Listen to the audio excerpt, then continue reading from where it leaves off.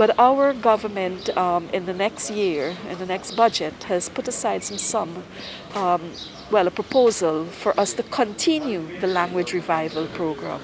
We will support those villages that have their language already intact, and we will support those who are have lost their language, practically lost their language. So it is on our agenda. Language is something that would not be able to be revived in a second or in a short possible time. It's like generations that have not been acquainted with their languages.